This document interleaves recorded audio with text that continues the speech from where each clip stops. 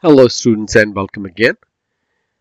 In this lecture we're going to learn how a Security Operations Center or a SOC work. So rather than being focused on developing security strategies, designing security architecture or implementing protective measures, the SOC team is responsible for the ongoing operational component of enterprise information security.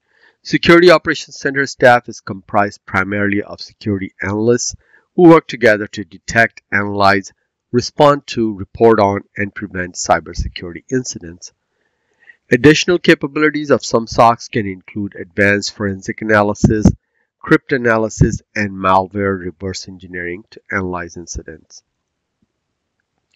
The first step in establishing an organization's SOC is to clearly define a strategy that incorporates business-specific goals from various departments, as well as input and support from executives. Once the strategy has been developed, the infrastructure required to support that strategy must be implemented. Typical SOC infrastructure includes firewalls, IPS, IDS, breach detection solutions, probes, and a security information and event management or SIEM system. Technology should be in place to collect data via data flows, telemetry, packet capture, syslog, and other methods so that data activity can be correlated and analyzed by SOC staff.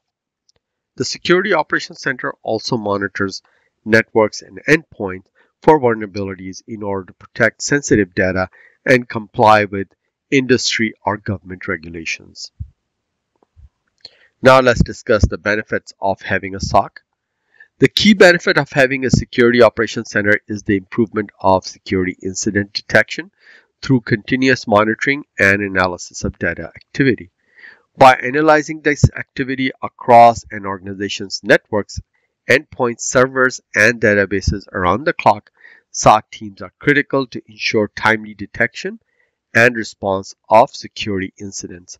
The 24/7 monitoring provided by a SOC gives organization an advantage to defend against incidents and intrusions, regardless of source, time of day, or attack type.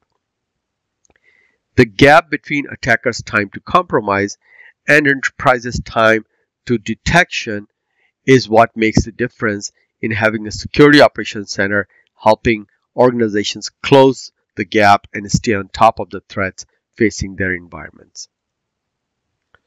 So now let's talk about the best practices of running a SOC. Many security leaders are shifting their focus more on the human element than the technology element to assess and mitigate threats directly rather than rely on a script.